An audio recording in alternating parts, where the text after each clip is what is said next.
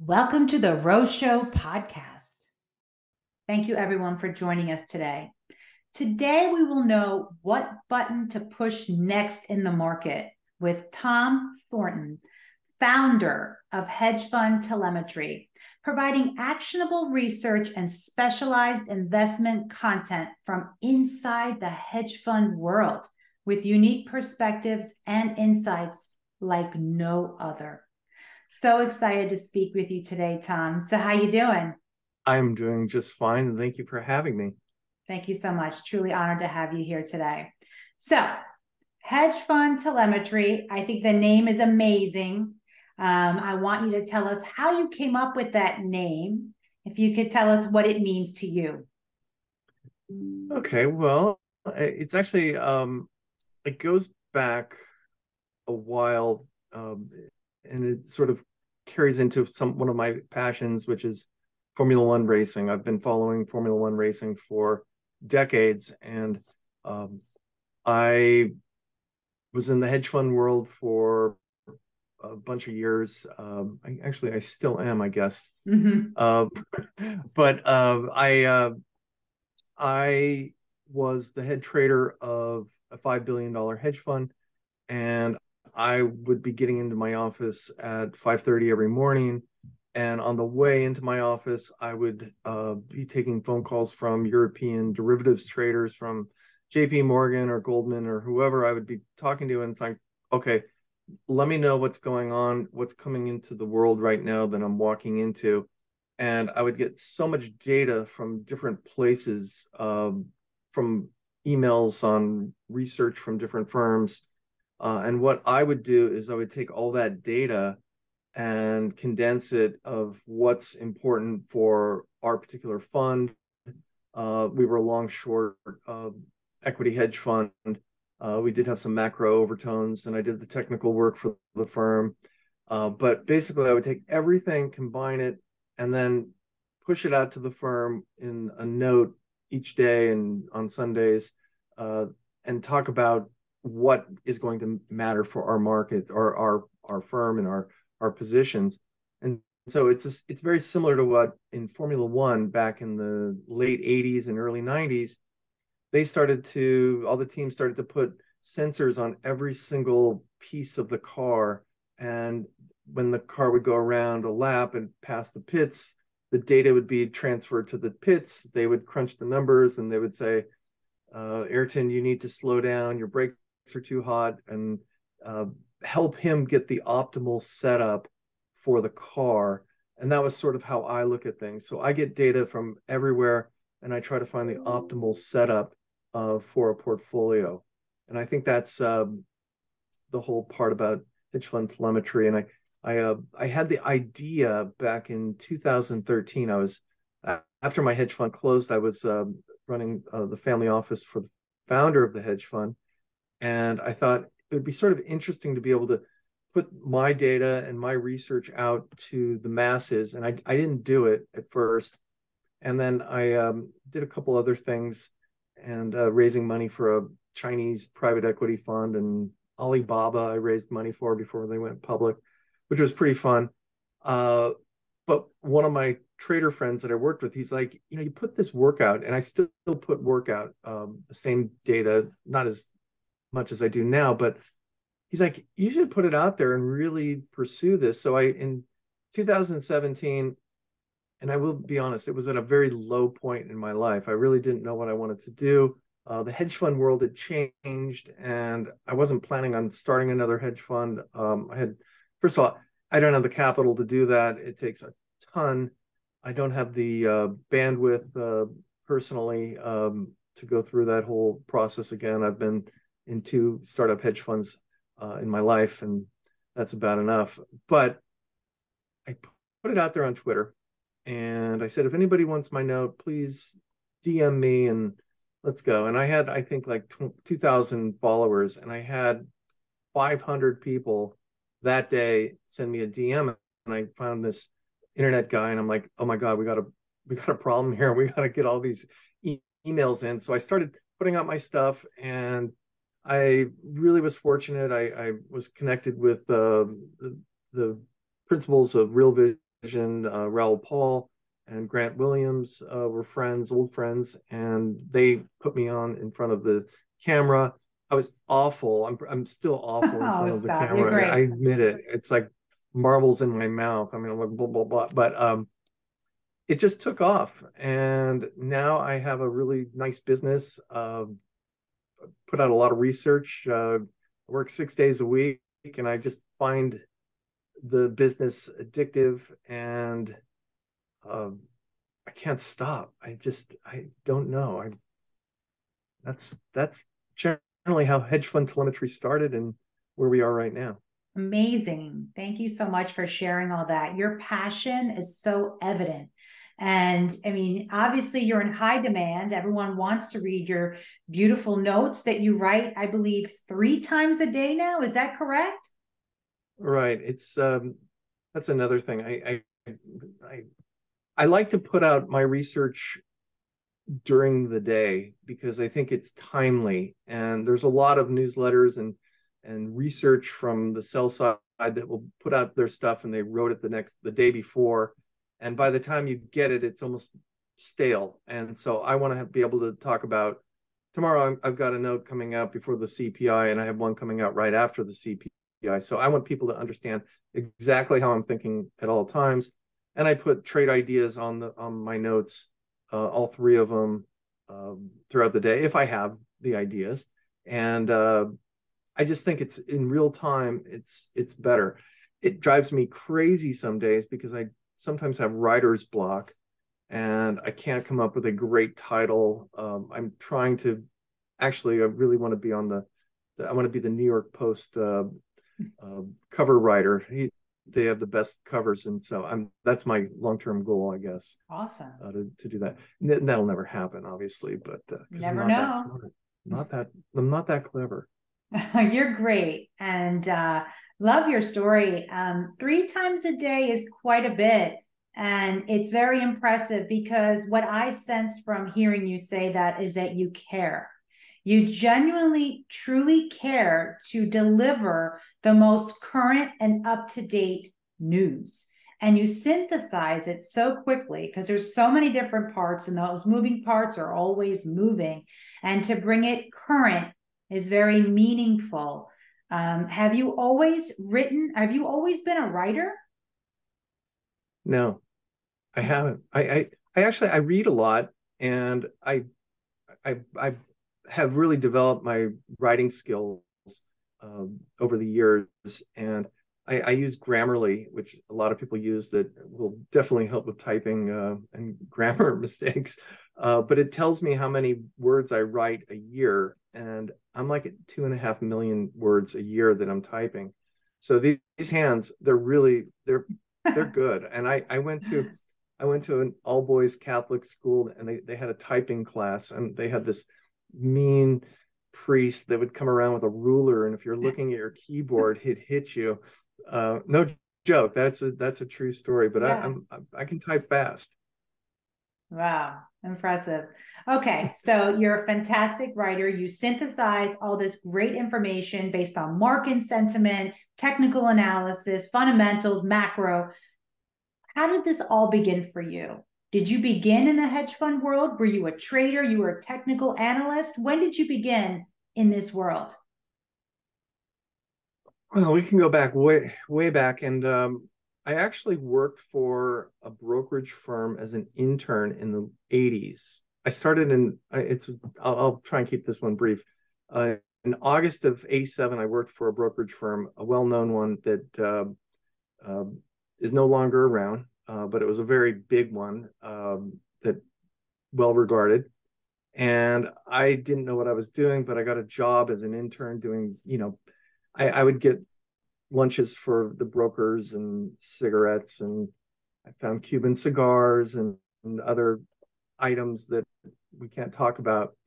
So I was sort of a gopher guy. But then '87 happened. Wait, hold on. I should back up. My grandfather was a money manager, and he was a metals trader way back.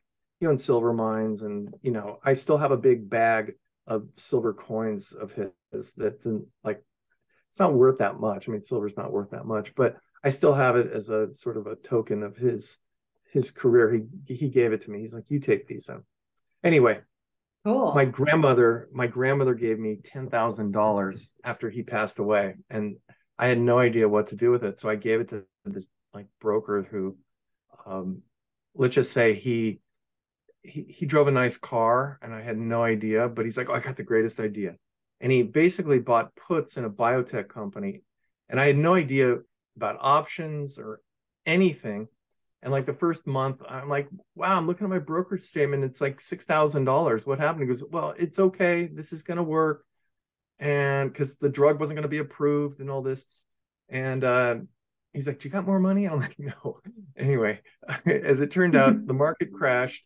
This went up like 10x. So I was still in college, finishing college, and I had like sudden wealth, which was really cool. And I was like, I really like this trading thing. So I learned a lot, and I started putting it into blue chip companies. I bought Microsoft and Apple, and still have those positions. I wish, but mm-hmm. I bought good things. I learned a lot by making big mistakes, and there are a lot of mistakes that every investor makes along the way, and that's one thing that I try to help people avoid making big mistakes: leverage or sizing a position too big, taking too much risk. It also let me keep going. I got a job finally at a brokerage firm, and I was like a cold caller, and I hated it. I was so bad, and I started working with a group at this one brokerage firm, and I was one of their traders, and do this, do that, and so I was pretty good at trading, and I really started to learn about fundamentals. I learned a lot about technical analysis, and this is like right when the internet was starting to flourish and come on, and so I just would absorb everything. And I worked for at the time it was Smith Barney, and Louise Yamada and a guy named Alan Shaw were really their best technical analysts, and they're still around, really, really well regarded. And I just absorbed everything. And I thought to myself, I'm terrible at selling things, so I better be good at something. So analyzing how markets work, how stocks work, how to build a portfolio. I then got hired to work for a hedge fund, a local hedge fund, which was a client, and I was their head trader. I did that for about a year and a half. This is right around 2000 when the markets were blowing up. We did really, really well. And as it turned out, the firm went through some difficult times with their management. The CIO basically passed away. And I launched my own fund, and I launched it October 1st, 2001. And this is 3 weeks after 9/11. So it was really difficult raising capital, and I was in Los Angeles at the time. So I did that for a year with a partner, and basically we couldn't raise any money. People in Los Angeles didn't know what a hedge fund was. Our performance was great. I got recruited to move to Connecticut. My wife is from the East Coast, so it was like a natural fit. 3 daughters, let's go. 3 daughters, 2 dogs, and here we are in Connecticut still.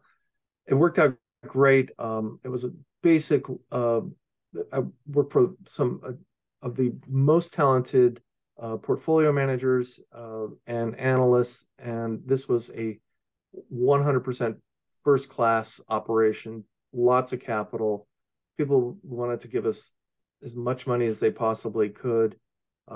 We ran it for about 10 years, and I ran my own carve-out portfolio there as well, which was pretty exciting. And then it all ended very quickly. We got caught up in a scandal. Yes, and it really hurt things financially for me and my life. And we were sort of ensnared in the Steve Cohen insider trading scandals that happened. At the end of the day, I had nothing to do with it or any of the problems. But one of our partners, at the end of the day, was found exonerated from any wrongdoing. And at that point, it's hard because you're sort of tainted by working with a firm that went through this scandal, and it hurt. So I really had to figure out things to do in my life. And, you know, 2 months before all this happened, I was being recruited by a ton of different firms saying, would you, want to come work for us? And those same people, I called them after, and they're like, no, you're toxic. We can't hire you. It was tough. And, but as it turns out, I have a lot of resilience. I love the markets. I stayed very involved in the markets. I look at my screen. I looked at my screens every day and still traded my own stuff. But launching Hedge Fund Telemetry in 2017 was really sort of one of those burn the boats type situation. I was on the island. I said, I'm burning the boat, and I never looked back. And I've just had the best time and connected with so many different people on so many different ways. And I hope that I'm making a positive difference for people and helping them build portfolios, understand how a hedge fund manager thinks and trades and manages risks. I'm very, very tight with position sizing, with stops and things like that. And I have a fundamental bent to things as well. I took level 1 CFA, passed it, never went back because I got hired to work for a hedge fund, and it's impossible to study for CFA when you're right in the middle of things. So that's kind of how my career progressed. And I think that it's like someone once said to me, never underestimate the power to reinvent yourself. And I did that. I took a leap of faith, and it's been great. Well, you are making a difference, and just hearing your story, I think it was meant to be. You're doing what you were meant to do, and you are bringing all this amazing insider information. Insider, the way that the hedge funds use that information. You're synthesizing all these elements, and you're allowing all investors to have access to it. And that's really important. The retail investor has been a disadvantage for many years. And so you're actually democratizing how to generate alpha based on this valuable information that helps you gain an edge. And that's what it's about. You got to get that edge in the market. I believe challenges bring opportunities. And it seems that, that challenge that you faced brought you to where you are today. And we're so grateful to have you sharing your valuable information for all. And you seem to be part of hedge fund history. And I mean it in the kindest way. With time provides wisdom. And you have so much experience. I'm so impressed. In the 80s, I can't help, when you said 80s, I thought E.F. Hutton. I don't know why. I always think of that one back in that time period. When E.F. Hutton talks, people listen. I know, right? You remember that? Was it. That was a great slogan. I mean, absolutely. They had the commercials for people that don't know, but they had this commercial where basically it's in a restaurant, and someone says, E.F. Hutton said, and everybody's like listening. So it's great. The business has changed a lot too. The technology that's been in, that people have today, the retail investor has basically the same type of information that I have, that I can get. I look at a lot of stuff that the retail investor is looking at. I think that it's wonderful. It's great. I mean, we have Twitter. I mean, I started on Twitter in March of 2009 at the lows in the market, and I will say that it's a vast opening for finding out what's happening in real time around the world, and it's everything is sped up so much faster. And I don't, I don't look back and say, oh, I wish it wasn't so. I like it, everything very fast. I like the changes in technology, and I embrace that type of change in technology. And the thing is, though, that I have a process. I don't do certain things that other people do. I stick to my knitting and how I see things, and I look I look at market sentiment, and I have data that I've used for 20 plus years that will track that. I've made it even more special that with on my site with using certain charts. I look at a specific technical analysis called DeMark indicators, and Tom DeMark is this guy that he's really a genius. He created these indicators with Larry Williams, who's another notable technician back in the pre-computer days, and he would put it all on paper, and then and reams of paper that he used to talk about in his garage. The fire department would come and say, "You got to get rid of these." But once computers started, he started to program them, and now these indicators are something I use every single day, and they spot trend exhaustion. So I feel comfortable buying when things are dropping really hard. I feel very comfortable if my indicators are telling me that we have a potential low here or potential high. I sell them, and I'm long and short. And I'm probably more comfortable trading on the short side, being net short in the market, partly because the guys that I worked with at my previous fund, we were known for being a short biased firm. I mean, we weren't like activist shorts or anything like that. We just were able to spot ideas that worked well.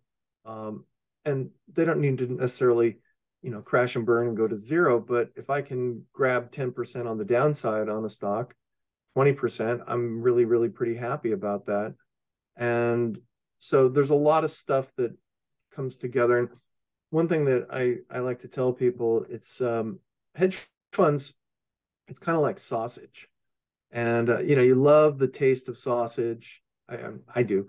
And you love the performance of a hedge fund, but you really don't want to see how it's all being made. You don't want to see how it goes in the grinder and it all comes out, because there's times where you have to take losses and you have to just pivot and say, okay, that's not working, and I'm gone. I try to teach people how to take a loss in an elegant way.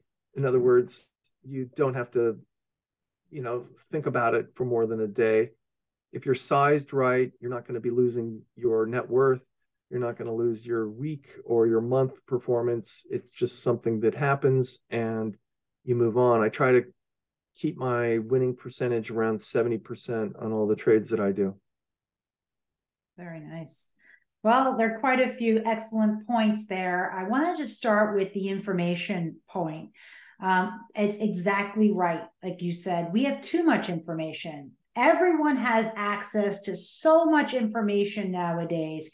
However, it's being able to filter out that noise, because there's quite a bit of noise, and knowing what's important, what to focus on, and what angle to gain that edge. So, because we all have bandwidth constraint. And so we're in an information overload time period. It's very exciting time period we're in, having it real-time information available to us. We have the Fed speakers like talking to us all the time, right? They always have something to say. Maybe too much. Too much, right? I want to just like mute them a little bit. But it's that sausage, like you said. It gets very complex. And that's what I love, how you're able to synthesize, and your formula. That's what I'd like to talk about, is your methodology that you use, the unique angle that you have based on all your experiences. Now, you're an expert in market sentiment, and it goes way long time ago, but it's deliberate practice and performing the same analysis for so many years. It's almost, I'm sure it's like almost like a gut feeling. You can just feel what feels right and how to view things. So I'd like to know, in your mind, what is this methodology that you use, besides this indicator you talked about, when you put all this information together? What is it? How does it all come together to you? Okay, that's a really good question. And I think I have a pretty basic answer. We love simplicity. We love it. Yeah, I'm a big fan of simplicity. And one of the things that I look for, and I have a lot of different technical indicators. I look at internals, the percentage of stocks above the 20-day moving average and the 50-day moving average within the S&P. And I generally stick to large cap stocks as my go-to. And just because of where I was, we needed, the most liquid stocks. So I can understand them. I understand the sectors and such. But so I stick to a pretty narrow universe. I don't necessarily move from, the stock of the day to something new the next day. I tend to know my sectors, and I know the sectors that I'm best in. So there's that. But since I look at so many different technical indicators, what I like to see when I have a bottom, and I look at market sentiment when it gets washed out, you can look back in history and say, well, if all of these indicators were down here when we bottomed the last time, and I have about 25 that I look at, if they're all down here and these are doing the same things that happened the last time, and it took a couple weeks or a week or two or whatever for things to turn, that's probably a good buying opportunity. It's the same thing on the upside as well. And it's harder to pick tops, and I've picked tops and I've picked bottoms, and I'm right, I'm wrong. I generally get it pretty right. I've been wrong on a few times in recent years with just being a little early on the short side. I was a little early on the short side in 2021. Nothing, terrible, but it all worked out. Actually, yeah, that was fine. But I look for things that happen together, and sometimes they're not necessarily all the same technical indicators. It could be sentiment, it could be different things. I mean, like a retail person could look at the CNN fear and greed indicator and look at market sentiment when it gets washed out or it's elevated. And sentiment really important, because a lot of people will they'll talk about market sentiment alone, standing alone. And that's not necessarily true, because sentiment can stay overbought or oversold for a period of time. It's when you want to see other types of indicators that come into the mix. And that's why the DeMark indicators for me work so well, because they're really dynamic and they're very sharp, and they can honestly pinpoint a turn in the stock. And it's not necessarily that if something's been going down, the smart buyers come in. It's actually the last seller has sold at the highs. It's the last buyers bought, and then it can come down or stall. And so I look at all these different things, and I want to see things happen together. And this year's been a little bit tricky, because last year had a really good year because we had these really good swings, and this year has been sort of this trend up in the NASDAQ, and that's been a very narrow advance. And I have on my Bloomberg, I can show, I do it all the time. I look at the attribution from the current of a period. So year to date in the NASDAQ 100, there's about 5 stocks that have attributed about 60% of the total gain. Just those stocks. And you know who they are. They're the Apples, Amazons, Tesla, NVIDIA. You can look at a few others in there that have done a lot of the heavy lifting. So that makes it a little trickier, because then your performance, you're like, well, if I just was in those, it would be it's super easy. But now those are getting very extended.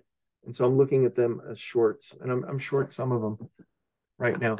But the point is, I try to combine a lot of different technical indicators and market internals, and managing them, and knowing through experience of what to weigh higher at certain periods is important. And there's not every time that I can get 100% of all of them working perfectly together. That's a dream, and that almost makes me a little bit more skeptical. But if I can get about 70% of the indicators starting to line up as a buy, I'll then start to add some new buying, some new long positions. It's the same thing on the upside as well. So I try to do that. I build portfolios where I don't like to have more than 20% max of one sector in the portfolio. At inception, I don't ever have more than 5% of the total weight of the portfolio in one stock. And a lot of times I'll start with 2%, a 2% size position. And a lot of people will say, "Oh, that's not going to get you that far." But if you do it enough, it adds up. And it also, here's another thing. I'm really very much human, and I'm those people that say, "Oh, you have to take all your emotion out of the equation, no emotion." Mm-mm. I'll tell you, I get my stomach goes, I get anxiety. I have a lot of different things that will trigger me, but I also use that as a vital tool to know that when I'm feeling anxious or something, maybe I have too much of this position on. And keeping my position size is actually very good for your anxiety. You Mm-hmm. can you're not going to be looking at it and watching every tick and saying, "Oh my God, oh my God, oh my God." It gives you some sort of freedom to allow it to breathe a little bit in the direction that you want it to go. And if it moves in the wrong direction, you can widen your stop a little so you don't just get shaken out immediately on something. And that's something that I've learned that just works for me. And other people will concentrate their positions. They'll have 5 positions and that's it. We want to make sure it works, but that's too much for me. And I think everybody, I guess I could say, within what I do, people sort of gravitate and learn, and maybe they'll pick something that I do, and they'll use it for their process, because everybody's process is going to be different because it's their personality and their anxiety level. And I mean, I know some really, really very smart hedge fund people that get completely anxious on different things, and it's okay. It's okay to get that anxiety and knots in your stomach. And there's times where I've loaded the boat long on things, but the markets are down. I mean, for example, uh, one good example, when COVID hit, and this was like third week of March, all my indicators were starting to say, "Hey, this is." We didn't know what was going on. We're all getting locked up in our houses, and I didn't know what was going on, but all my indicators were just flashing green. They were just so overdone. Market sentiment that I look at from 0 to 100 was at 3% bulls. And I started buying everything I could. I was on a few webinars with people, and they were like, "We're going into the depression and everything." And it started to rebound within a couple of weeks. Obviously, the Fed and what they did, Mm-hmm. certainly helped. But the the situation was that the setup was there, and I just needed to be patient and let things work. And it's worked the same way on the upside. So there's times where I'm set up really, really short right now, with a lot of tech, and I'm long energy. So those are sort of a little theme I have right now. But it's really about a process that you can live with, and building that takes time, takes experience, and you don't really learn from winning.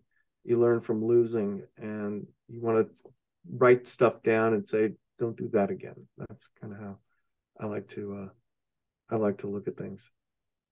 Very wise words there. There's so much knowledge in what you said, and I agree with all of it. I mean, having traded for many years and experiencing many bear market cycles, we learn from our losses, and we've all had them.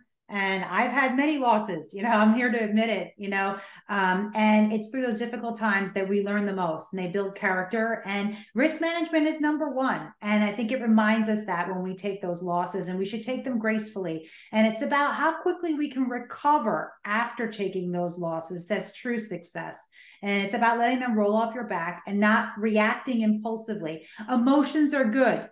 I have a focus in decision sciences, behavioral economics. So I always talk about emotions, and I always like to clear up the air, then say emotions are normal. We're human. We're not robots, and they tell us about ourselves. They give us good information. It's about not reacting impulsively. It's about controlling that reaction from those heightened emotions. And as you said, reduce position sizing. That's my motto. And more than ever, especially in volatility in this market. And, it helps not only reduce risk, but also helps reduce those heightened emotions. You can sleep better at night and you don't react so anxiously. And yes, anxiousness can be part of someone's personality. And sometimes being anxious helps people perform better. So it depends on the person. And just like you said, trading depends on your personality, your style, and how you are. And I learned the most about myself through trading. So it's an amazing thing. I think trading's amazing. I think we're all passionate about it, and we all share that love.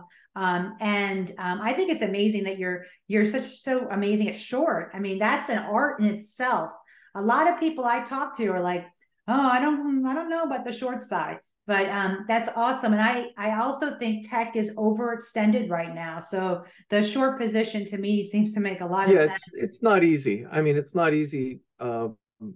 It's not easy sometimes shorting like the most loved stocks out there. It's not necessarily something I gravitate towards doing. And there's another thing. I try to avoid the obvious. And so, for example, Nvidia's up almost 100% this year. Oh. And so I have my DeMark exhaustion signals that are occurring. There's a lot of technical stuff happening, very elevated RSI on the daily and weekly. And I can look at it and say, also, I look at short interest. I'm a real believer in looking at individual short interest and put call data for individual stocks. And so you have very, very low short interest in Nvidia, and anybody that's been short this whole way up, they've covered, they've moved on, they're gone. And so I want to find stocks that I'm going to short that have relatively low short interest. And the other thing, what I want to do is I want to find stocks that, besides low short interest, that have a very high call buying. And so a lot of people will remember the people on CNBC, and I don't watch CNBC as well, by the way. I haven't watched CNBC for a couple of years. Me either. And that's a mental, it clears your head, because we're talking about the day, what's happening today, and I want to find out what's happening. I watch Bloomberg because they talk about more than just the stock of the day. They talk about currencies and commodities and rates and everything. So I think you're going to get a better, if you're really interested in the markets, or you want to hear about Hampton's home prices, you can go on CNBC. But it's Bloomberg's more entertainment. been very, very good for me. And I like Bloomberg. It's like I'm not buying a house in the Hamptons. I know. We know they're high. We know they're high prices. Buying houses in the Hamptons. Yeah. It's like, oh yeah, well, who it's cares? entertainment. I don't want to watch the lifestyle. Well, I mean, famous. Here's one clue. But Jim Cramer, right? Jim Cramer is the ultimate entertainer, and he's CNBC.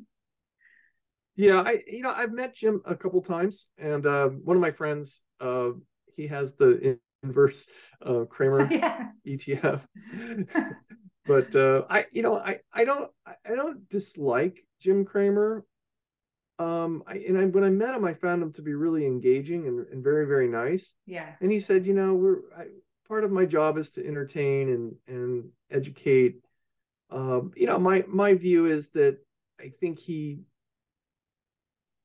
not as accountable for himself. And I think accountability is really important. Like, oh God, I botched that one up. And I actually love when I have to I don't love, but I should say, I feel some sort of relief when I have to go on my note and say, yeah, I'm going to take a loss in this one. We're going to move on. And I hate taking losses, but it also frees up your mental capacity. So you're not looking at this thing all day going, it's like awful. But the thing is, as far as just one more thing, as far as when you see heavy call buying, it typically happens late into a move on a stock or an ETF.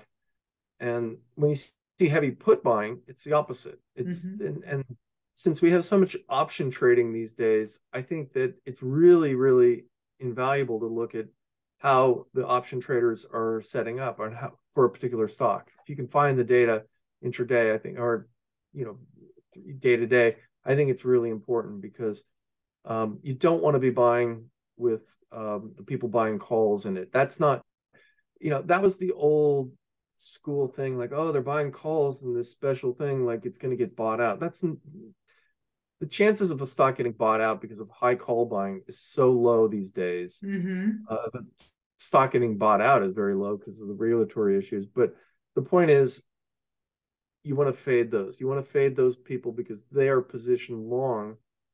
And if it doesn't work, they're going to have to sell those options or they go worthless. And then the dealers, so there's option dealers that have to delta hedge. When they sell you an option, they have to buy stock, a percentage of the delta of what they see as what it's worth. And if it goes up, they have to buy more. So that's a whole nother topic. But if it doesn't work and the stock drops, those dealers have to sell stock as their hedge against those options that expire worthless. And so that's something I watch. I like to see when shorts get taken out. I am a short seller, and I've learned from great people. So we try to wait for those people to exit and have very low short interest. Because then if there's news and it's not good news, the potential for it to drop is higher because you don't have the natural buyer. You don't have the shorts in there that are going to buy it and limit the downside. Because generally speaking, if you're in a stock that's been going up and there's bad news, it'll drop this much because and the shorts will cover because it's like, oh my God, let's just it's like they just won the lotto when they get to cover a short at a profit, especially one that's been going up for a while. Excellent points. And I want to reiterate that point about call buying because I love economics and I know macro is the backdrop for everything. And at the heart of everything is supply and demand. And it's about buyers and sellers. And that's what makes up the market. And your process and your strategy is very interesting. So you look at the options flow, correct? And you look for unusual options flow because there's a lot of flow out there. And a lot of it is noise. I actually, everybody wants to find an unusual options flow. I don't. I know. I'll tell you why. I like to see a stock that's this is like anatomy of how I would find a short idea. Find a stock that's gone up excessively. Valuation is high. There's heavy call buying, and short interest has been declining on this rise. So then I will basically use the trigger of a DeMark exhaustion signal, and basically I have the tools that I can screen every S&P 500 stock or Euro Stoxx 600 stock and look for a specific DeMark exhaustion signal. They don't always work, since I've used them for more than 20 years, I know the probability of when they're most likely to work and when I want to not use that particular signal. And again, there has to be a combination of a few things, but that's kind of the anatomy of how I would look for a short idea. Because I want to get the people that have just come into the stock. It doesn't go up anymore. And they're going to be like, well, wait a minute, this isn't working. And I want to get their itchy trigger finger to sell it and move on to the next one. But that generally is how I will look for a short idea. And it's almost the opposite for buying along. It is essentially. So then you would look for the put buying along with. I like to find heavy put buying. And the other thing is I like to see power in numbers. So I like to see a lot of DeMark signals. If I start to see a lot of sell signals, for example, we had a lot of DeMark sell signals in December 2021. And that was after that big run. And it wasn't necessarily just on daily, it was on weekly as well, which was telling me that we were getting set up for a more intermediate term move lower. So I found that to be important when I get many of them. If I get 30% of the entire S&P 500 were giving me these signals, I knew that something was coming to the downside. And that's just through the experience of what I do. And I want to find, currently, someone asked me today, they said, what will make you turn bullish? Okay. I want to see many, many, many DeMark buy signals on the downside, and one-offs are not necessarily that interesting to me. I want to see a lot of them happening, and a lot of them sometimes happening in one sector. So for example, we just had a lot of energy buy signals. So I bought energy, and those are up 10% off the low. So that's worked. And a lot of the stuff washed out on the downside. And I don't watch CNBC, but I know that they get real doom and gloom when things turn south. One other funny thing is that you can always look at like personal sentiment things that happen. You can see when the Drudge Report posts something where they'll have the market crashed and stuff like that, or talking about Elon Musk, the richest man in the world, and all these, like, you can use those as a sentiment thing. Again, I like the CNN Fear and Greed. I think that's really, really good. It's not saying what people are saying about the markets, what they're doing with the indicators that they use. I think it's really pretty good. But also, like, it used to be like you'd see the guy from the New York Stock Exchange, going like this, and if it's on the front page of a newspaper or the top story in on the nightly news, it's pretty good. I mean, one example, and I have a daughter who's in college, and she's out now, but she was in college during the GameStop thing when it was going up, and she's a film student, and she calls me and she says, "Dad, what's going on with this GameStop?" I'm like, what are you talking about? She's never talked to me about a stock in her life. She'd actually be pretty good at what I do. But she's like, I see these kids in my class and they're on their phones trading it. I'm like, yeah, exactly. It was on the nightly news here in New York area. It was on the all the news channels, and it was on the front page. And that was basically the top. When it's all talked about and it's going up and people are making tons of money, it's over. It's absolutely over. And on the other hand, when things are, dire out there, that's generally when I tell people that are not market professionals, yeah, you probably want to start buying when it seems like the scariest. And because generally, if the news is starting to come on and it's like, oh my God, the banks are crashing and you're going to lose all your money, it's probably a good idea to start looking at buying things, because it gets overdone. That's when put buyers come in. Exactly right. And put buyers will have to reverse themselves if it lifts. So it's you get that whole pattern. It's it's expertise based intuitive decision making, which is basically pattern matching. You see those patterns and you match them against recognizable prototypes in your head from seeing them from so many years of doing this. And so that's so valuable.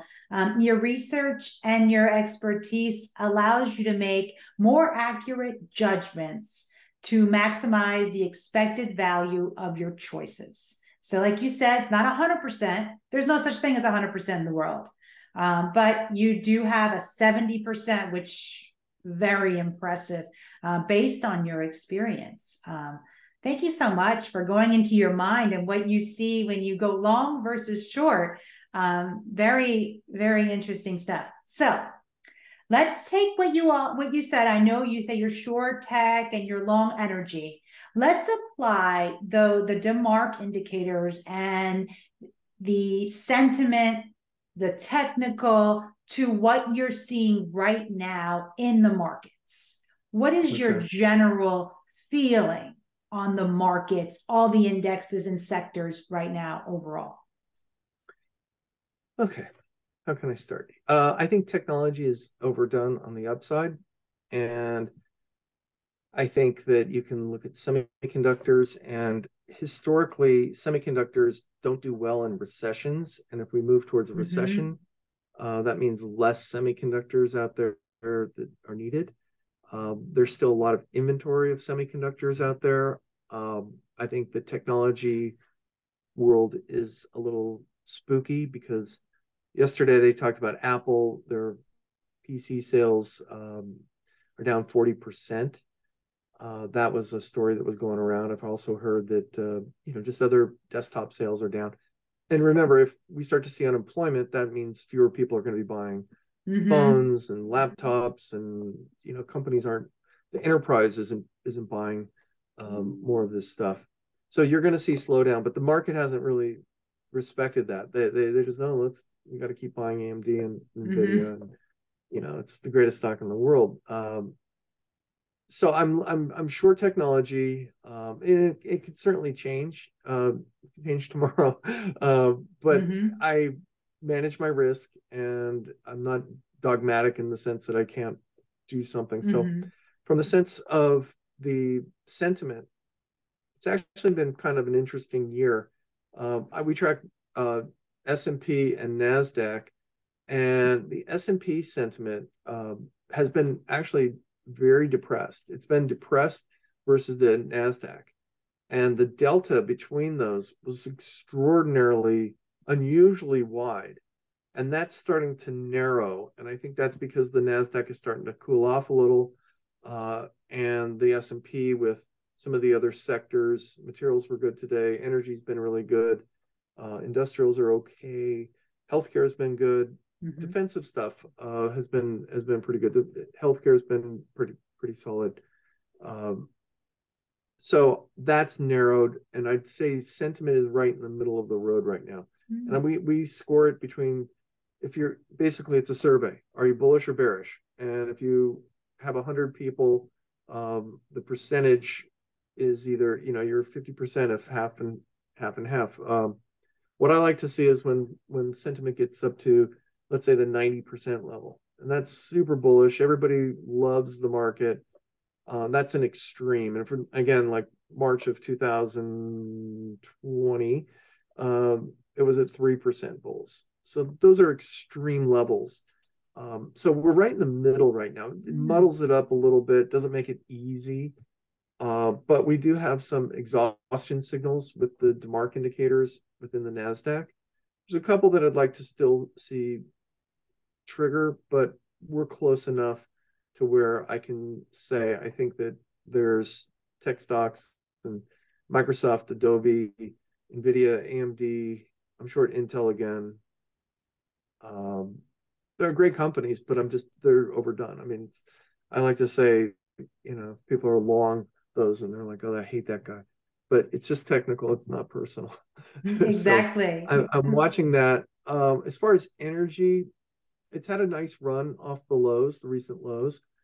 And energy historically is not great going into a recession, but it's a little different because we have an inflation problem. And the Biden administration has released the SPR, the oil release, which has depressed the price of crude and gasoline. I'm not political. For the record, I hate both political parties.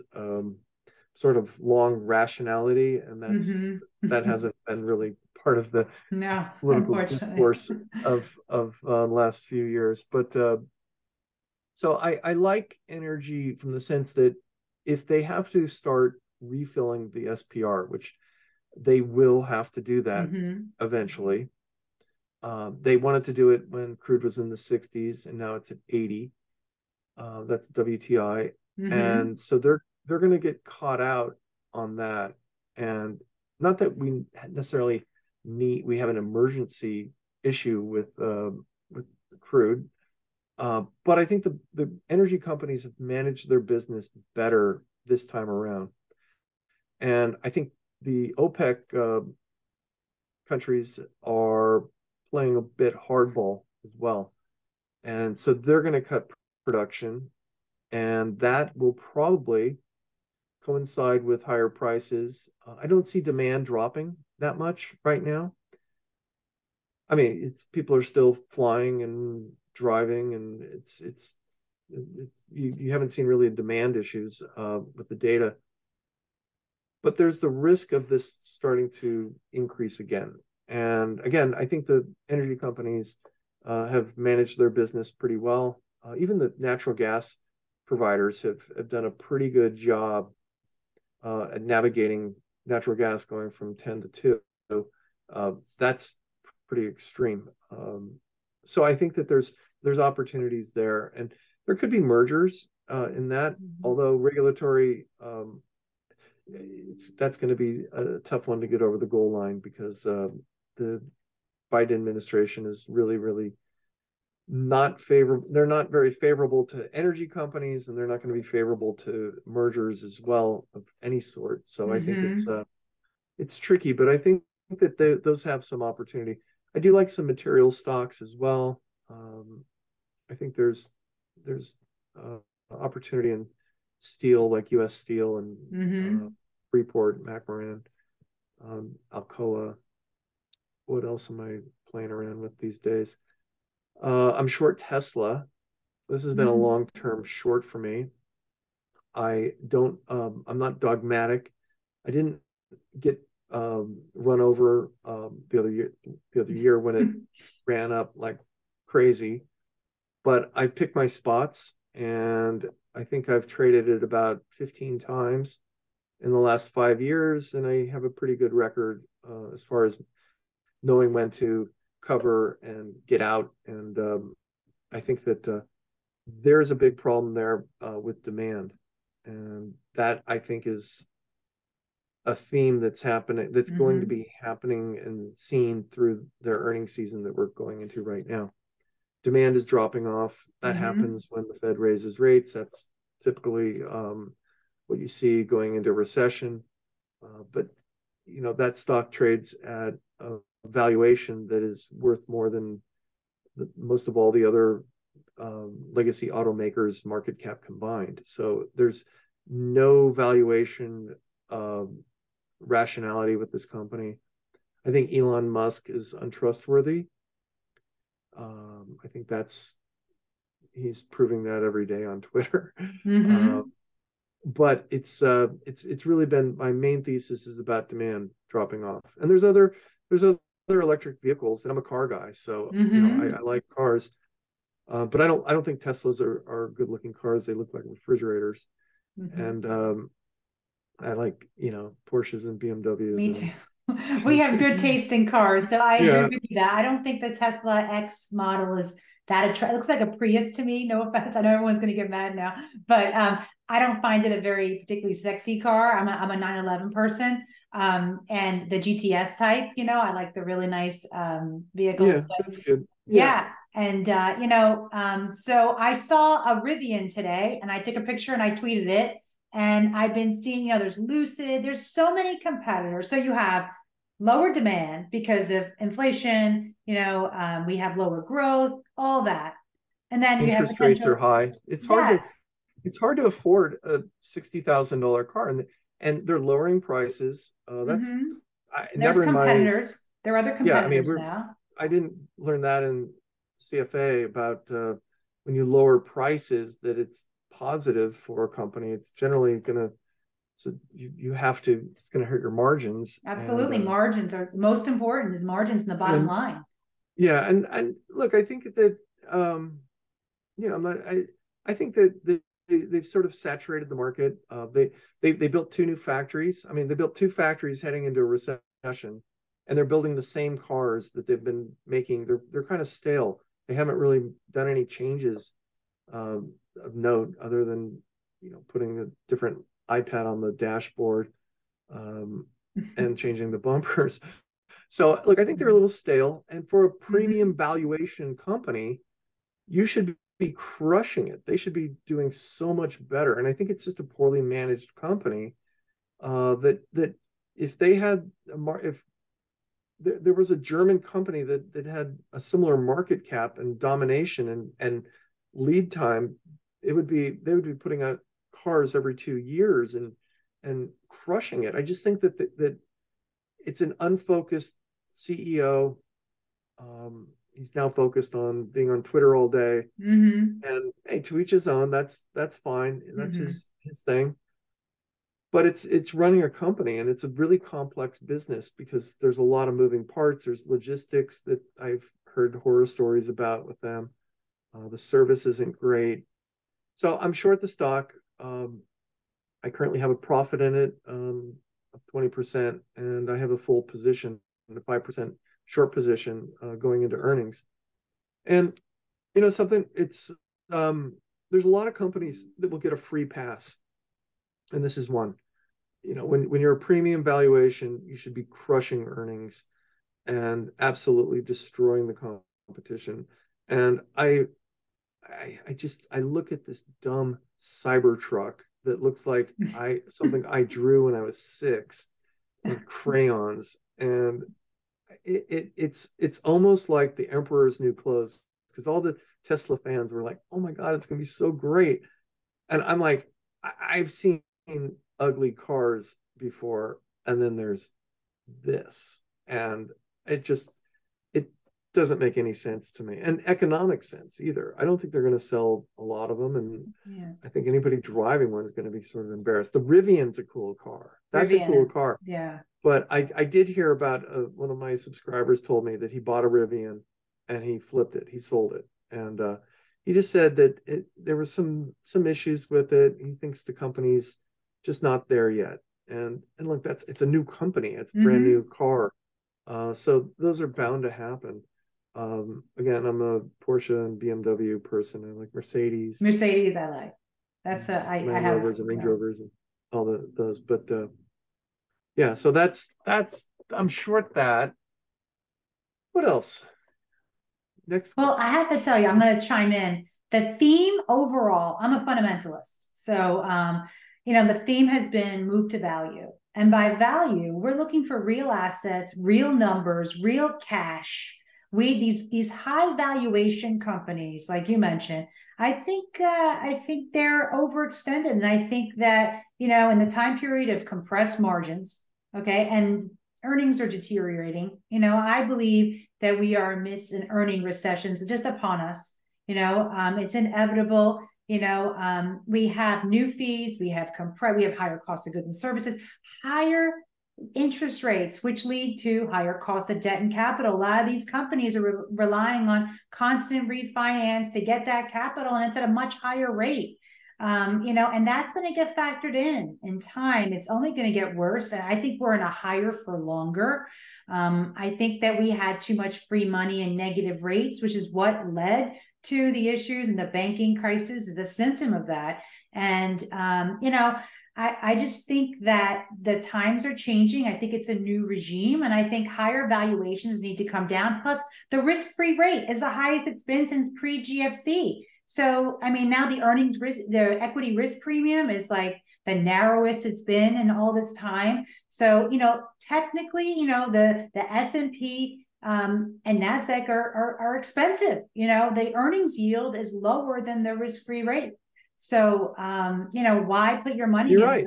unless you're getting compensated? You're right. And look, I've been through a bunch of different cycles, and I think that like I go down the YouTube rabbit hole every so often, a little too often. I watch a lot of the Warren Buffett speeches and anything I can watch that he has to say. And as much as people will say, well, he's not with it, and he doesn't really, he's not buying Nvidia.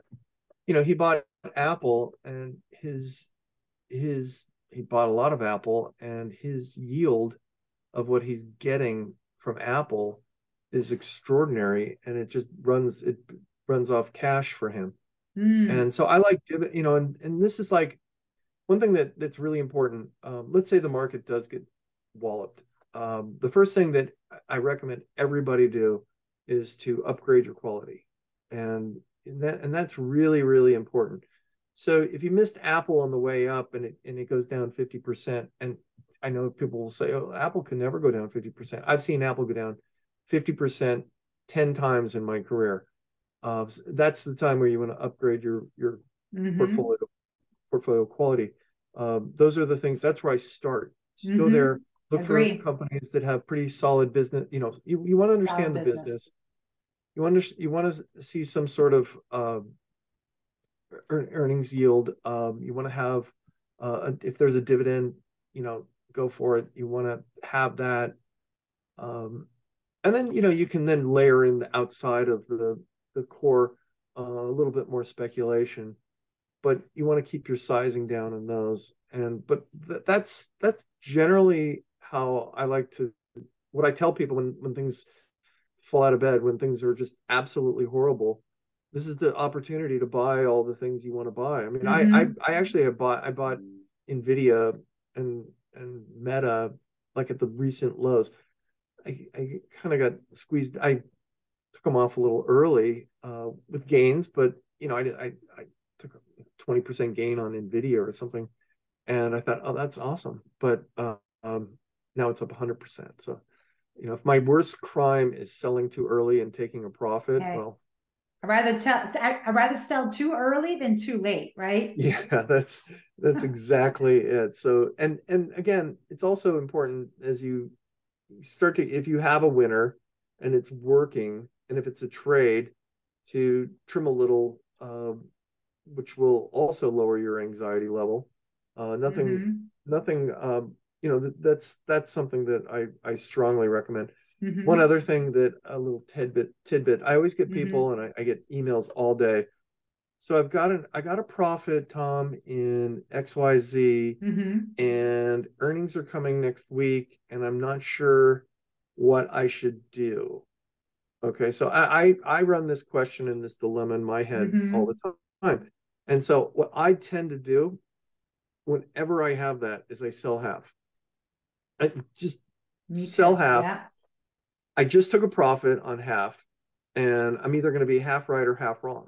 Mm-hmm. Uh, and if it keeps going up, it's still working. I'm still making money. But if it goes down, I can look at it and say, well, I've adjusted my cost basis basically to, weather some of the storm. If I still like it, I can buy more, I can buy it back.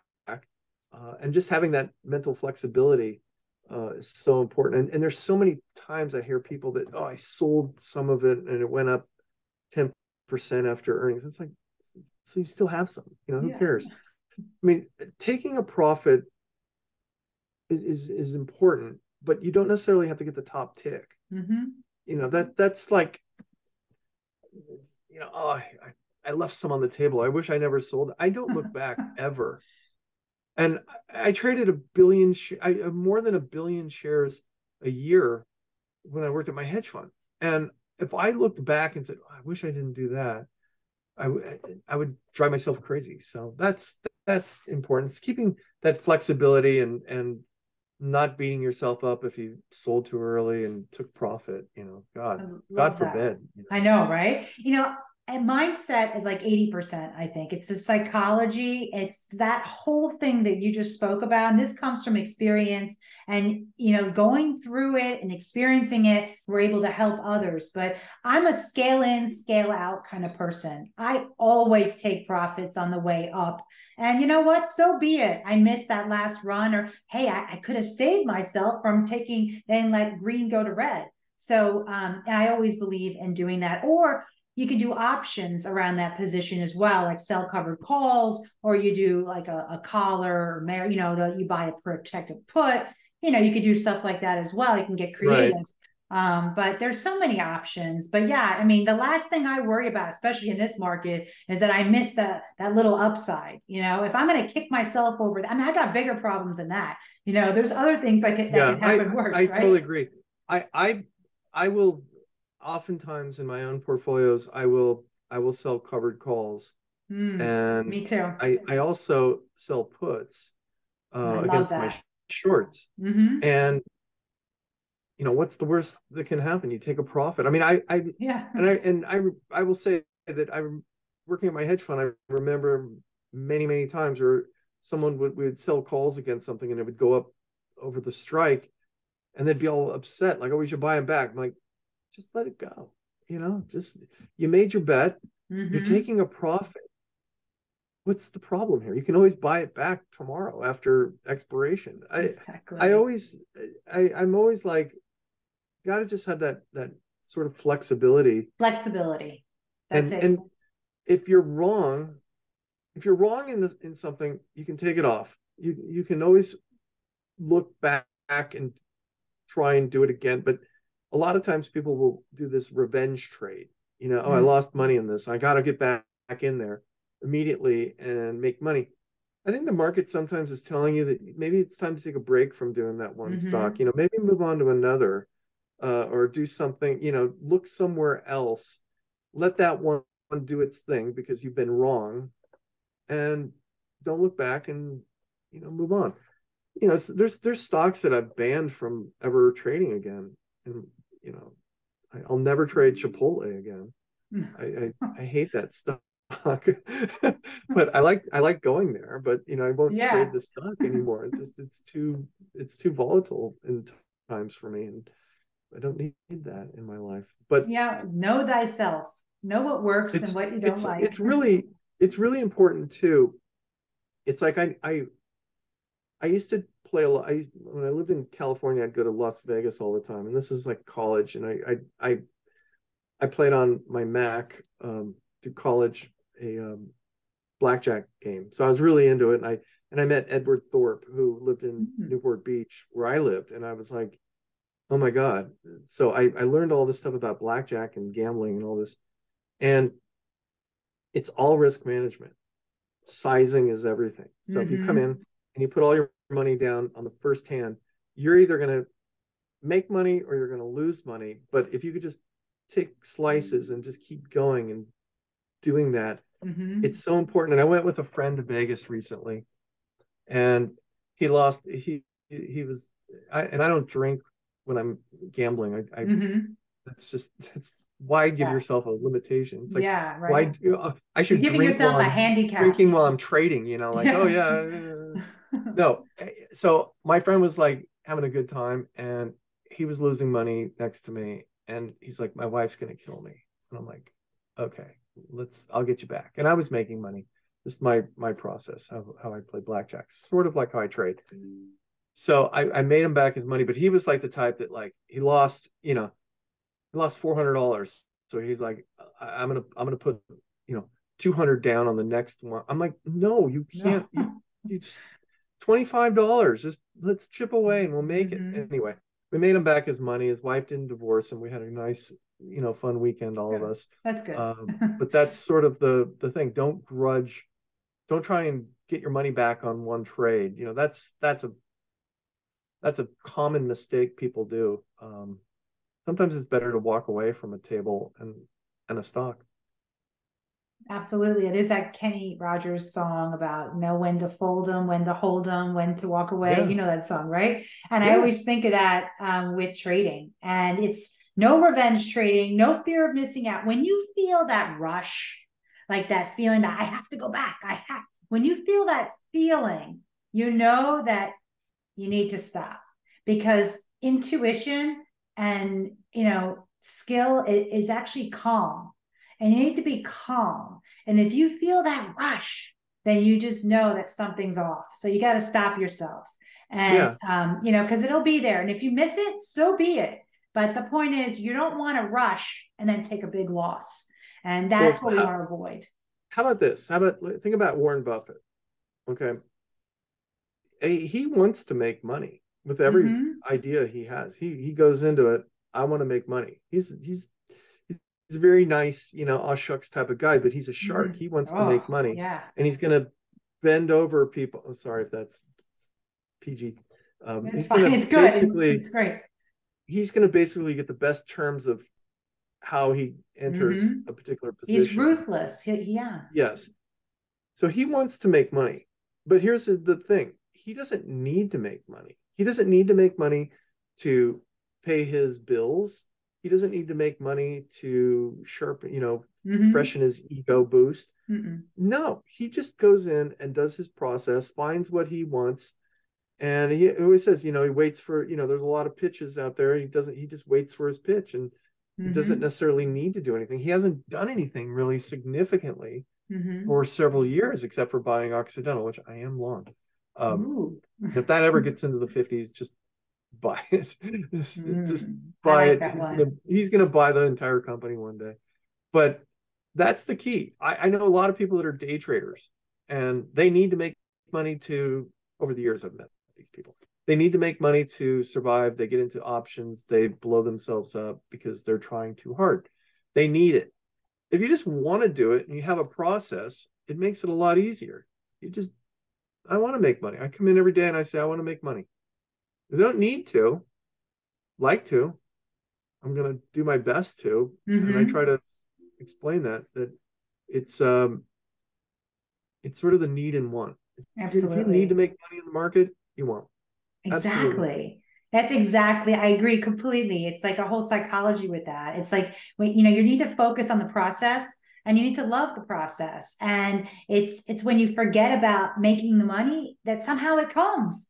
But when you're focused just on making that money, it's like it seems like it never comes. And agree with you on all that. Occidental, I just want to jump in with that. There was some great news that came out today. Did you see that they're selling credits for like carbon neutral or something, like for carbon, like for, did you see Yeah. that? I was like, wow, how smart. Like that seems like a great company. And I was going to ask you, when you say you're long energy, are you long the commodities or are you long the refineries and like MPC and like ExxonMobil and stuff like that? I have a 10% position, and I have a 2% position in Occidental, Exxon, Halliburton, XLE, and Mm-hmm. OIH. So yeah, that's it. And so Mm-hmm. those are the ones I have. And I'd like to buy more if we get a pullback. Again, from the whole thesis that I've discussed. And I think those are, I could have bought, Yeah. I should have, I did have some, but I did take some profit on a few. But I'd like to have more. And Mm-hmm. Bring us the down market. We'll buy quality. That's how I do things for long term. You yeah, focus on the great businesses that you know are going to keep growing. They're streamlining their operations. They're either vertically or horizontally integrating. They're growing. It's inelastic sectors, and these are things that we're going to need. We need energy. To heat our homes and to power. We're still going to have carbon ice cars, internal combustible engines are going to be around. I know California is changing things, but we still need gas. And I think that buying quality on these pullbacks or dips, if we get that, who knows what's in store for this year. I'm thinking sideways market, but it can go anyway. And let's yeah, say it goes I down think you're right. further. I think you're right on a sideways market. And I've said that I thought it was going to be around like 3,700 to Mm, 4,100. We're above yeah. 4,100 right now, and so I think we're a little stretched on the upside. And Mm-hmm. tomorrow's CPI number, which Mm-hmm. this will probably be out after, it could send the markets up or down 2%. And if I'm net short, it probably won't feel so great, but Mm-hmm. it will, we'll adjust. We've got earnings coming up, and that's really, really important. And again, my Mm-hmm. big thesis for that is that we're going to see a slowdown in demand, Mm-hmm. and Agree. it's really hard for me to see stocks go up when demand is starting to taper, and that's kind of where I'm at Yeah. right Well, you've now. been using the word recession a few times. So Mm-hmm. I was going to ask you, what are your thoughts on a recession this year? Do you think that it's something that's going to come, or are you in a stagflation camp? Do you think that's a possibility? Well, both. Yeah, Mm. I Yeah. think inflation will the core inflation is going to remain elevated. Exactly. I was just going to say that core inflation month over month is still It, it'll rising. it'll moderate a little bit, but Mm-hmm. it's the sticky stuff. The Very transitory sticky. stuff is starting to come down. Mm-hmm. It has come down, and that's great. And I think everybody expected that, but there's the core stuff that food and energy costs, and I just don't see that. I mean, and again, if energy starts to go up again, I think that's going to be a problem we for could see a CPI. Yeah, we could see a reacceleration there. Yeah, I mean, if we see a reacceleration, that's going to send all the people that hope the Fed will cut and pivot, and that's not happening this year. No. And as far as recession, there's the soft landing, hard landing. I have shown this on before. A friend of mine sent me all these clippings from the 70s and 80s and 90s and 2000s of soft landing, right before it was a hard landing. And it's the hopeful thinking that it's a soft landing. And hey, maybe it'll be true. My base case is that we will go in a recession probably towards the later part of the year. And then again, Yes. you know what? It might be a 2024 situation. But it's not, it's not a soft landing if you lost your job for anybody. And I've lost my job. I've been there where it's pretty scary, and I've watched industries change to where there's mass layoffs on Wall Street and nobody can get a job, and people have to sell houses and cars and get rid of stuff, and it's tough. It's tough on families. I think if anything right now, I think it's the time that people should start thinking, okay, I'm going to limit my spending. I'm going to be pulling in some of the excess that I could spend and put it towards savings and being better with their savings. And savings rates are starting to come down overall, and that's going to be tough. You want to make sure you're not levered or have too much debt. Credit card debt is kind of the silliest thing you can do. So I think that's my thought. Recession is in my base case. If we get into a recession, it just may take longer to get out of the recession, and that's something a lot of people don't understand, especially coming out of a recession that was induced by high inflation and the Fed tightening. That's just something that people in their careers have not been through. And we've been through pullbacks in the economy, and generally it's from an event or something. And the Fed has come in and saved the day. But if the Fed comes in and saves the day again, they're just gonna, perpetuate the problem. I'm not like a Fed hater, but they have this terrific track record of fixing problems that become problems that then they have to fix, and it's a cycle that they just keep doing. And they overdid it for COVID with the response, and I know Jay Powell and all the others are like, why did we do so much? They didn't know. They didn't know we were all locked up in our houses on Zoom with masks. I mean, it was like this is a different world. Totally different. But they overdid it, and the Fed balance sheet is too high, and there's going to come a point, I don't know when, that that's going to become an issue, and there's going to be probably other central banks around the world that are going to have that problem before the U.S. And it could be China. I mean, not China. Well, maybe China, but Japan comes to mind. The ECB is always kind of out there as far as stretched, and we'll see. I think it's just it's the Fed makes it up as they go, and sometimes we have to do the same.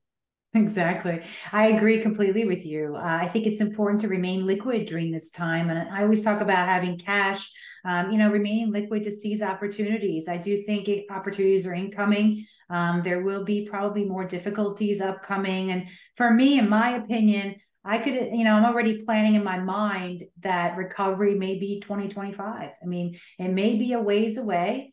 There could be more difficulties. However, there's that expression that says, prepare for the worst, hope for the best.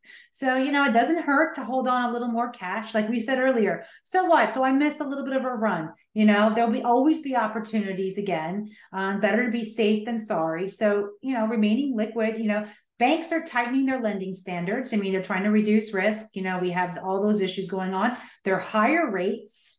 So it means higher cost of debt and capital. And like you said, credit card debt, I mean, that rate is like crazy right now. I mean, it's only going to get, it's high. And so, it's best to pay down those debts. And I always say that unless you're secured at a very low rate, you get these mortgages at like 2-something%, besides that, short-term debt, it's at a higher rate. So it's best to pay those off. And that's a better return. It's a guaranteed return. You pay down like, an 8-10%, interest rate that you have. I mean, hey, why pay that? Keep the cash for safety. And, we don't know what's in store. And, I love that you mentioned blackjack. It's funny you played blackjack. My dad was a blackjack player for fun, and everything. But I just recently watched this documentary on, I don't know if it's on Amazon. You should see it. It's really cool. It's about card counting. And it goes through this guy who is a professional blackjack card counter. He doesn't do anything illegal, but he counts cards. So all the casinos have banned it. They know who he is and they don't want him there because he actually beats the system. It's called like something blackjack club. It's like it's an advantage. Oh yeah, it's the Advantage Players Club. Have you heard of that? I haven't seen that, but I've read a lot of stories and I know people that do count cards. It's the casinos make it a little harder by creating larger decks. Yeah. And they spot the counters pretty quickly. So there's a lot of that, but the casinos generally find ways to catch those players. So that's there's always people are always trying to find an edge in some sort of trading or blackjack or roulette. They always try to find that edge. Yeah. Well, that's the point. You want to find something that it's a process, it works. And one thing that like I was talking to a fund manager the other day, and he's moving to a new fund, and we just kept saying, I'm trying to coach him a little bit. I said, your process has to be understandable and repeatable. Mm-hmm. And that's it. So when you're talking to this new fund, you have to explain to them how your process works, make it very simple, and then you have to repeat that process over and over and demonstrate that. That's essentially what a fund manager, how to get a job at a hedge fund or a mutual fund. I have a process, it works, and it's repeatable. Simple, easy to understand. Buy low, sell high. That's it. That's this is be consistent and have a simple process and just keep repeating it. And if it works, keep doing it. Yeah, absolutely. I want to know your thoughts on currency. You talked about the dollar recently and Bitcoin, and I've been seeing you tweet about that. What are your thoughts on Bitcoin? Has it proven to you now that it could be an alternative currency and a store of value, as it's holding like about 30,000 now? I'll talk about the dollar first. Okay. First of all, I think the dollar, we caught the top in the dollar pretty well. We had DeMark indicator, sell signals in the dollar. We recently had some buy signals on the daily time frame, and it bounced a bit. But it's drifting lower, and I think that's part of the overall risk sentiment with the lower dollar has been and that actually might be a head or tailwind for some companies reporting because of the lower dollar. They complain about the dollar with it down this quarter. I'm going to scream. I'm just going to say, well, you were complaining on the way up. Now you're complaining on the way down. But the point is that I think that the dollar has risk to go lower. And maybe the central banks, they'll talk and they are thinking, well, maybe it's time for the dollar to cool off a bit. And So some of the emerging market debt will stabilize a bit. And they sort of go through these cycles of that. So I think the dollar is a little bit at risk to go lower. If we start to get a risk off mentality, and we start to see inflation data increasing, then the dollar's going up again easily. As far as Bitcoin and well, so the DeMark indicators are really pretty good at spotting tops and bottoms. I've never traded Bitcoin. I have to find a reason if I'm buying anything of what it is and how I can value it. And I just haven't been able to, in my own mind, and other people have their, they have their ways of looking at it, and that's fine. And I hope everybody makes, I hope it goes to 1 million, if you're long, it's great. But I just haven't been able to get behind it because I just don't understand the intrinsic value of it. And I know that there's this X amount of Bitcoins that are going to be able to be produced. And this one just may go without me. And I'm okay with that. But the DeMark indicators have been really pretty good as far as spotting tops and bottoms over the years. And I currently think it could go, it's at 249 right now. Last price. Wow. Come to me for your quotes. Yeah, you have it right there. Wow. I got screens all over. So I think it could go a little higher. And I just think that that's another one that I just don't understand. And it seems to me like everybody's sort of, oh, we got to pump it to get someone new or a country to buy it or Elon Musk to buy it, and that gives it authenticity. It's good then, and you want to buy it. I just am worried that there's a lot of bad actors that have bought crypto, and we read some stuff about Binance recently that was not very favorable as far as some of the clients of theirs, Middle Eastern terrorists and such, that were trading around on their platform and Bitcoin, and there's money laundering. And if there's money to be made and money's being made, there's one thing that will happen. The government's going to get involved because they want that money. And that's been always, it'd be my luck that I would buy it, and then the next day Gary Gensler comes out and bans it or something happens. And as much as that sounds insane that that can't happen, it can. They can do whatever they want. The SEC can ban Bitcoin trading in the US.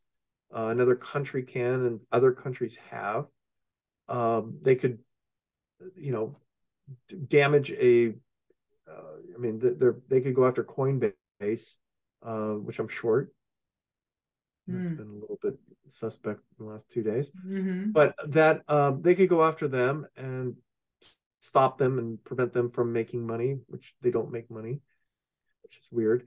But it just doesn't work out. And you know what? I'm pretty good at doing other stuff. Exactly. So I really don't need it. That's what I was going to say. Yeah. I don't need to learn about this. And there's other people that are a lot smarter about it and more focused on it. And it trades 24 hours a day, 7 days a week. And I kind of like the market's closed on the weekend. So I'm not like looking at my stupid phone and going, oh my God, it's down 8% on Saturday morning when I'm waking up trying to like have coffee and relax. No, it's going to stress me out. So it can go without me, but I do analyze it. I do put it on my notes every day of what I think the price is going to do. But I have no stake in the game. I've never bought it or shorted it, and I probably should have. But well, again, it would be my day. It's banned. Yeah, and then right after you buy it, I have to say, I so respect you, and I admire your everything, your whole thesis with investing and trading, and your research. It's everything you say is all like it. You painted a whole picture, and it's exactly what you said earlier. Do what works for you and your personality. Trading is about you. It's a personal experience. And, some people may like to trade 24 hours a day. There's some people who like to trade at night in bed. I also am not one to do that. I've Okay. done that though. I've traded in the middle of the night in foreign countries way back when, and it's not settling. It's No, no. not I'm this. getting calls Yeah. from India in the middle of the night. Oh, sorry, your Infosys has gone down. I'm like, Oh, I remember that one. Oh gosh. Well, it's like Buffett said, know what you own, invest. You have plenty of opportunities in this market. And so why go and venture off to something that you may not know as well and may not fit your style? And I also want to mention the embracing the losses. I love that. Like that's something that I would put as a plaque over my desk. I mean, that's how just profound that statement is, because it's so important to embrace losses in trading and in life because they happen, and those challenges have to they occur and they're part of life. And if you don't take a risk, you really didn't try hard enough, because taking risks and having mistakes and losses are part of the process. So embrace them and release yeah, them and move yeah. on. I don't think I want you to get a plaque over your desk. That's just bad karma, Okay. just sell them and Just kind of. go get a glass of wine and relax for the night and don't think about it. It's Mm-hmm. okay. It's It's okay. I it's love just that. money, It's just money. I love it. You're so calming with that. With that, I'd love to ask you what your favorite cars are. Let's talk Oh, about okay. cars. When did this Okay. passion begin? Were you always a car person? I always have been a car person. I grew up in California in Los Angeles, and I grew up in a neighborhood that had celebrities and people that had cool cars. And so I'd always sort of hang out with them. And I my father took me to, you know, like early on, like Formula One races in Mm, Long Beach. And so I was really young going to all these things, but I loved cars and I loved, um, there were a couple of Ferraris in the neighborhood that I would just, go over, and my friend's dad would drive a 250 Lusso, and mm, it's like that's pretty freaking cool, and mm-hmm. it sounded cool, and there's like a visceral thing to a car that I really really enjoy. So I currently drive a BMW M2. Mm. It's nothing, it's fun, it's fast, and I added a little extra horsepower and stuff. It's loud. My wife hates it. What It's color so is loud. it? But I've had Porsches and other fun cars, and it's gray. It's very basic. It's not. Mm, I can't stand out. classy. I'm in Greenwich, Connecticut. I can't. It's loud enough in Greenwich, but there's a lot of very cool cars here. But I love classic cars. I love old Ferraris and old Porsches, and I actually really like Rolls Royces a lot. I can never get a Rolls Royce because it's just so ostentatious, but they're so finely, beautifully engineered, and Mm-hmm. they're luxurious, and I love them. I've owned 30 Range Rovers, uh, Mm. between my wife and I, um, old ones, which is it's people are like rolling their eyes. Yeah, they're money pit at times, but they're just cool. I like the old And ones too. I don't own a new one. My winter car is a 2011 Range Rover. Mm. It's nice. It's a V8. It's a good motor. Nothing, it doesn't break that often. Um, I think I want to get a Porsche. I'm 58. I'm going to get a Porsche when I'm 60, a new Porsche. That's my goal when I turn 60. I'll join I've you with had that. several I like Porsches, that. 911s. Uh-huh. Yeah, it's and, so like I like, and I'm a pretty unassuming person. I don't live like extravagant, Uh-huh. in any form, but cars for me are really important. And I actually, and I have a grandson who's 3, and I have 3 Oh. daughters, and this is my oldest daughter's first baby, and he's totally into cars, like Oh, your obsessed. grandson? Oh, nice. Your he first he grandson. walks around the house with holding two cars like monster trucks. Loves Ooh, this Blaze, the monster truck guy. So like, wait, hold on. I know he's right here. how cute. You got the So gift wait, that you you ever. can't see this, but this is Charlie, Oh, you guys are and cute. we were at the Greenwich Concourse, and I took him there a year ago, and I'm like, this is the car from the movie Cars, and he didn't know what the movie Cars was at that Hmm. time. But I'm like, we just have to take a picture of this Charlie with you next to the car. So I got him that picture framed in his house, Oh, and now he's obsessed with it. He's like, I can't believe I met Lightning McQueen. I'm like, yeah, Lightning McQueen. because of me, but he's obsessed with it. So like, That's cute. I love going to Formula One races. I've taken my daughters to races. My wife and I are going to go to the Las Vegas Grand Prix. She's never been to a race. She's an Ooh. interior designer, and not necessarily Formula One fan, but she Hmm. will be after this race. We'll have Yes. a good time. So So I love cool. cars. I love being able to integrate hedge fund telemetry, the name, and the whole I process love of what I it. do with that. I love engineering. I fix cars. I do stuff like that all the time, and I love yeah, that. I'm I really a read that real on guy. your website how you get in early, you collect and analyze the data, you relay that information to the team to properly balance the firm's portfolio. And it's like that's like what you do in the racing, and how I love how that you made that analogy, because it's like getting that information. That's so cool. I love that how You you. want to have an optimal setup Yes. in your portfolio that works for you, that's going to work for the market and the conditions. Just like a car, you want to make sure you have the right tires and the right settings, and where it's not blowing up and it's going to, Yeah, we you don't know, want it to blow up. No, that's something no, we don't want. no, we don't. I once had a car blow up, but Oh, that was that was another BMW, a BMW M3.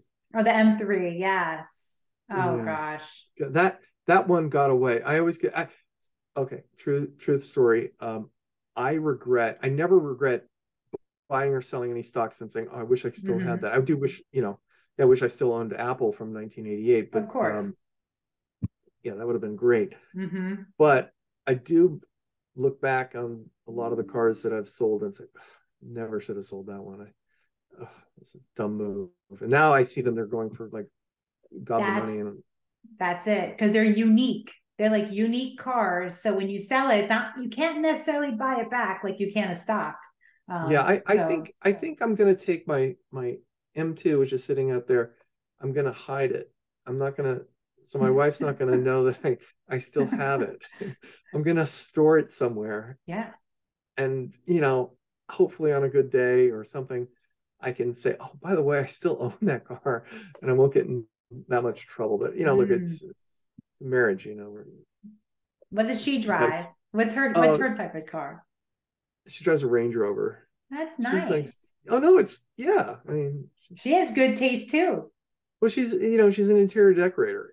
She has expensive taste. I can't afford her work or her, not at all. But it's like someone once said that, if there was a fire in the house, she'd open up a case of Dom Perignon and put the fire out with a case of champagne. I love it. Oh yeah, but I've been married almost 30 years, so it's It worked out. works. It works out We're great. still going. That's great. She's going to keep you trading and being in the hedge fund business for a long time. Yeah, I'm in my office 6 days a week. It's Mhm. Love your and her passion. office is next door, so Oh, it's nice. We get to see each other a lot. that's awesome.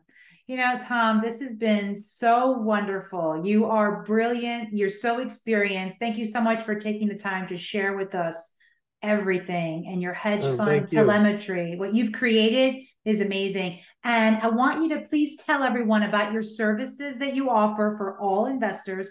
And I do Okay. believe there's a special code for our listeners. Okay. So I put out 3 notes a day, one in the morning, one in the midday, and then afternoon. There's trade ideas on there. I run a trade idea sheet, which is run as a portfolio. I put out a couple notes during the weekend about what's happening for the next week. Uh, it's a lot of technical stuff. It's a lot of sometimes a little humor, sentimental type stuff about life and trading. And so for anybody that is interested, you can go to hedgefundtelemetry.com. We have a special first-year discount for the annual rate, off the annual rate of $250, off the annual rate of $750. Using the code, it's very hard to remember this one, markets. Okay, it's pretty so put that in and we'll give you a discount. And no, we're really very, very pleased. And we also send everybody a book on DeMark indicators so they can get up to speed on how they work. It took me about 20 years to figure out how they all work, but we'll try and get you up to speed a little faster. Awesome. Thank you so much for everything. I appreciate all of this, and you take care, and thank you to all the listeners. Thank you for listening to the Rose Show podcast. Please visit rosannaprestia.com for more episodes. See you soon. All investment, real estate, financial, legal, and tax opinions expressed by Rosanna Prestia or on The Rose Show should not be relied upon as professional advice and are intended to be used for informational purposes only.